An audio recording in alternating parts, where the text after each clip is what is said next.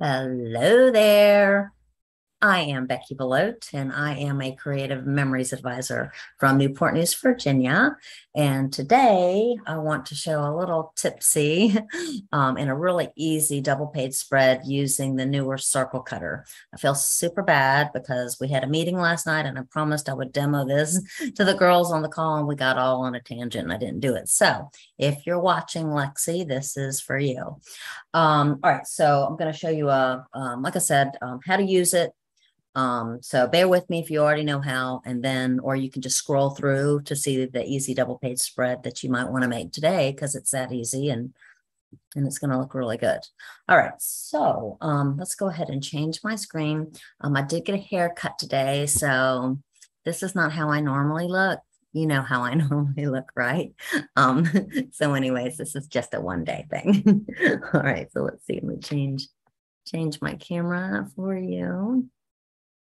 Oh, there we go. All right, so before I forget, I do want to point out this tool time buffet. So occasionally the company has limited edition pieces that you can earn. These are ones that you actually can buy, but only until August 9th or while supplies last. So I know my flyer is kind of ugly because my printer is out of blue ink. With that said, you can go to our website and see these better anyways. I just wanted to make you aware of them. Some of these we have never sold before, like the first three, and some of them were available for a very brief time. So if you didn't get one, instead of paying $50 to somebody, I would buy them now because sometimes these limited pieces, they come and go, and then they are abused on our websites. To make you pay more than you need. So go get them yourself. If you don't have an advisor, I'd love for you to support me. If you have an advisor, they would love for you to support them. Okay, so done with that. Now, first thing, I just want to give you some tips on this guy, on this circle cutter. So actually, let me grab a piece of scrap. This is not really a scrap, but this will do. All right, so what you need to keep in mind about your circle cutter is that there is a blade in here and you need to apply pressure. So if you just kind of wheel it around and you don't apply pressure, it's not going to cut. All right, so you need to apply pressure and you have to click in this little white thing right here, makes your blade come out. So you want to be holding this and applying pressure if you want to cut, okay? So I made a few notes on mine for you. This is the cutting end right here. This is the cutting end. And the cutting end has some measurements, like if you want certain diameters for your circle, this is your measuring tool. So the little white knob here indicates the little white blade looking thing there that's pointing to this white row of numbers that you probably can't see well, but trust me, they are there. Over here, it's a drawing feature. So if you want to draw circles, so your pen, you want to use our fine tip pens, or the fine tip pen on the end of the round tip pens work beautifully in this. Anything else I understand either doesn't work at all or will make a mess. So make sure you use our stuff for this.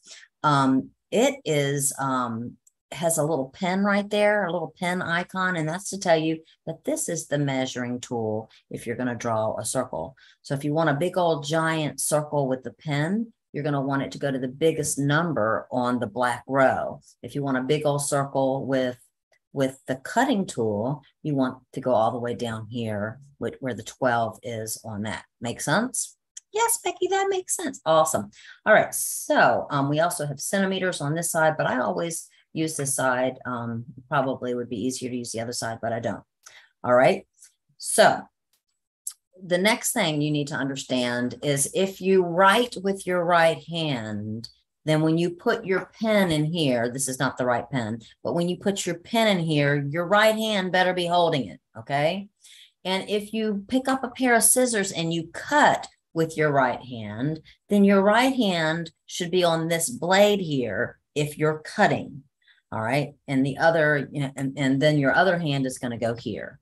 So my non-dominant hand, whichever one that is, goes here. If I'm cutting, my right hand is holding here. If I'm drawing, my right hand is here. All right. So it'd be totally opposite if you're a lefty. If you're a lefty, your right hand's going to be here. You're cutting here. You're drawing here. All right. So hopefully that will eliminate 90% of your problems. All right. And again, to remember that, oh, and just a little tip, your blade is here, which is opposite the top of this knob right here. So your blade is right under that knob right there. So kind of keep that in mind. So when you're cutting, remember how I said you could touch this all you want to, and it's not cutting till you hold that thing in and put down some pressure. So you can see, is that little dot on my paper or is it not? You don't want it to be out here because then you'll have a flat surface on your circle. Okay. So that's another little tip that might help you. All right. So I'm just going to cut a quick, so actually I'm not going to cut a quick circle because I'm going to show you that in the demo. All right. What I instead am going to do is draw a circle for you because that I'm not going to show in the demo. So, and that feature is actually kind of a cool feature that we don't use quite as much. So what I'm going to do is I'm drawing. So I want a big old circle. So I'm looking at this black measuring here, and I want it to be kind of big. So I'm going to put it out here at, shoot, let's do 10. Let's do 10 and a half. Yeah, about 10 and a half.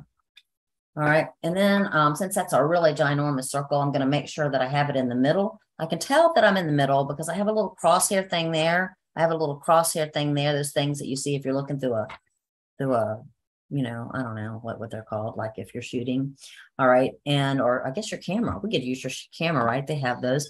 And you want these to be lined up with the 6s too. And that way I know that I'm in the middle since I'm drawing something kind of large.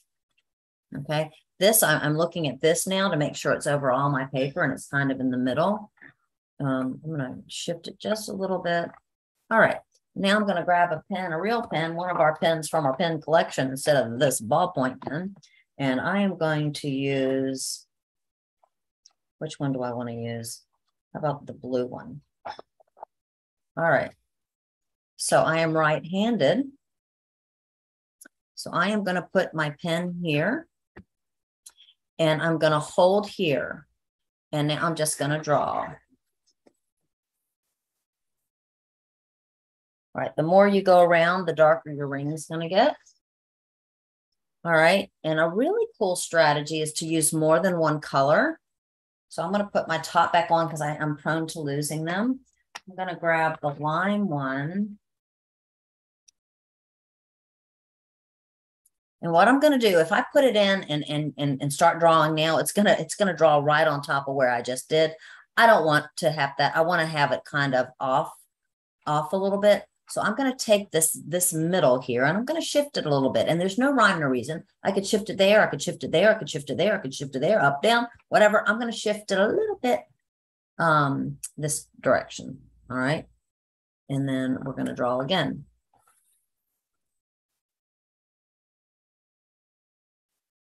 All right. And you could do a third one and do a fourth one and you get a really cool look. That's not really showing up very well on my monitor because it's kind of a different kind of color. Okay. All right. And then you could also add decoration. You could add your little gemstones, or you could use your dot pens to make dots. Actually, let's do a few of both, as you know what I'm talking about. So just haphazardly little dots around here and there.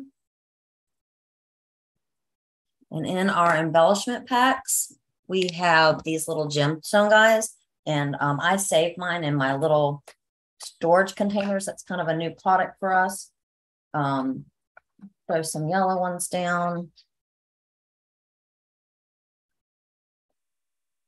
And that way I can pop them out anytime I want to. All right. Is that super cool? All right. So that is one thing that you can do with your cool circle cutter. All right. So let me get this out of our way for now. My dogs have been so barky today, so I really don't know what to expect. We're going to give this a try. All right. So what I'm using today for the demo is a Mexico theme pack. If you haven't seen our theme packs, they're $10, just like our designer paper packs, but they come with 4 sheets. Well, they first come with the white paper. Then they come with a piece of coordinating cardstock. And then they come with 4 different, well, they're 2 matching, well, okay, I don't know how to even say it, but there's, okay, so there's 2 that look like this front and back, and there's 2 that look like this front and back, okay? Also, you get a really hefty sticker sheet with it, all right? So I think I decided I was going to use the green today. And this is going to go really fast because it's really simple. So this has cactus on it. So I'm going to line them up so the cactus are going the same direction. I am going to use my circle cutter, and I'm going to cut them both at the same time because I'm making a double page spread and I want this to be fast for you. I am cutting. This is the white knob. This is the white icon. We're going to use the white ruler, and we are going to slide it. I'm going to go to the 11, but you could make it even bigger if you're really good at making sure your it cuts, you know, it falls in the middle. All right, so somebody is trying to call me. Sorry for the buzzing. I'm not answering right now. But it's my friend Melissa, because she always seems to know when I'm doing something that she can't call. All right, so I'm just going to double check, make sure it looks like I'm parting. Remember how I said to make sure that dot is underneath the paper all the way around? That's what I'm checking, and it looks really good. All right, now remember, I'm cutting through 2 sheets of paper. Put a little bit more pressure than usual. Hold in the white knob and wheel around. I might have missed a little bit there, so I'm going to do that. Now, if you're doing this at home, do not move your paper, okay? I'm going to double check and make sure I cut it all the way around. I didn't miss anywhere. I feel pretty confident that I didn't. All right, now the next step that I think is super cool. Now stay with me, really pay attention, because if you screw up on this, this is where it's going to be. I am going to loosen this dial. There's a white dial where we set it to the measure. I'm going to loosen it a little bit. Now, I'm going to take my hand up a little bit. There's a little crosshair right here that I can see that you can't, and there's no way for me to show it to you the way that I'm doing. All right, but it's there. And what I'm going to do is I'm going to hold this firmly in place.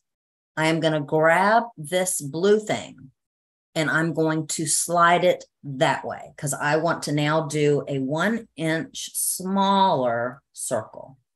All right.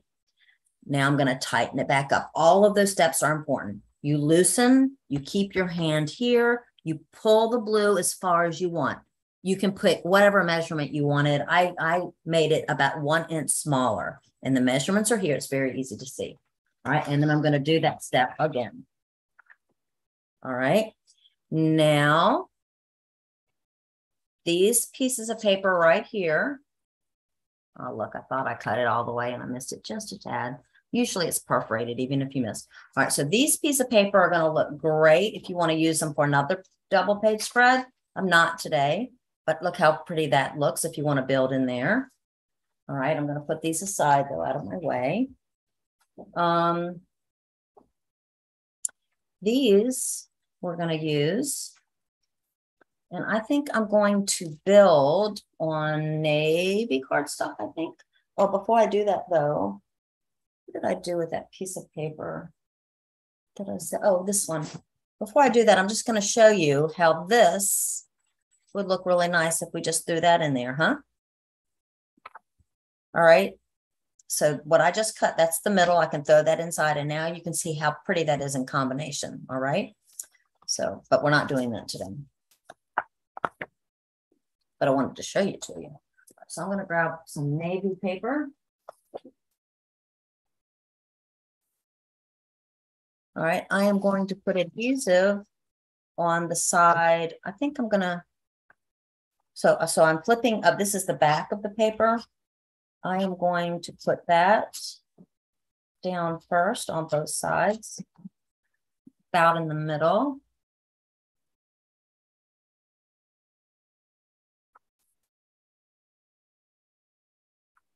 Do it again.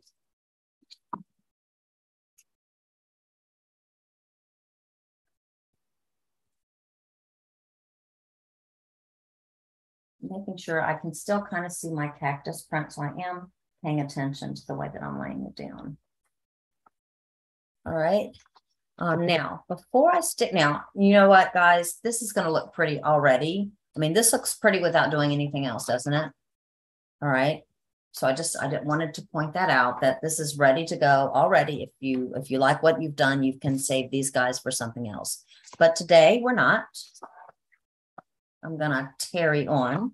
So move this aside for a second. Stack your cactus papers back together. Grab your circle cutter. My favorite hole to cut for using to put photos inside is a 4.3. So the 4 is in white because I'm cutting.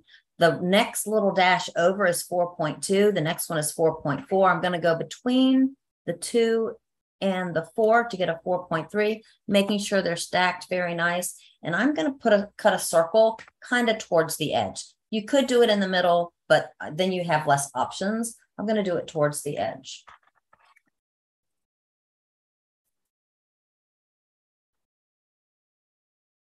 All right.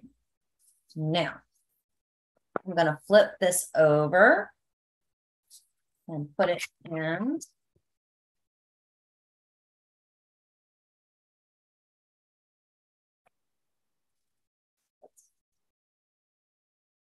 And I'm going to flip this over and put it in. Maybe the other direction, but it doesn't matter. You could put it wherever you want, right? Now, you could either put these back in or not. It's going to look great either way. So you have this look. Looks like it's been matted. And then you actually could use this somewhere else. You could use it on the same page and put another photo in it, couldn't you? All right. Or if you want to put it in, it would look like this. Okay. So this is the Mexico theme pack. I love it. This is not a Mexico photograph, so I'm not going to stick that down. But I see some nice vision with these little pennants. I haven't even touched this pack because we haven't been to Mexico in a long time, but I'm hoping that you all have been to Cancun or Cozumel this summer and may want this beautiful theme pack. So this is going to look super pretty across the top if I had the right pictures to go with this. I do like my board, my double boards. That way, when I put this down, I can match it across from the one that I just did to ensure that it's about the same height away from the whatever. All right, how's that? Okay, and then of course I could add some more stuff. I'll do that later. I'll finish it up later for my clients. But I've already kind of finished one to save us a little bit of time today, or sort of finished one. This one I did use Lullabye Lane. Just this one, let's just put, we'll put, this had a stripe and I want that to go vertically, so I'm going to be careful how I place that. You can see how nice that's going to look there. You could add a, this is a mat from Lullabye Lane. It's really funny. These are wedding pictures. But I thought this color scheme was really pretty with the wedding pictures. And so now we have that we can add there. This one we could put there. You could mat it or not. And I even took one of the little mats from Lullabye Lane and I trimmed it so that it was a little smaller. So this is from the mat pack, as is this. I added a couple of the little heart embellishments that were from that set. And then we'll put that right down here, maybe.